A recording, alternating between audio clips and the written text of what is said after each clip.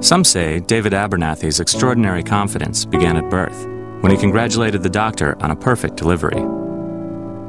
At 3 years old, he successfully negotiated a later bedtime, using very convincing pie charts.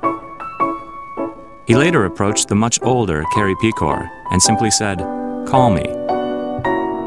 And she did.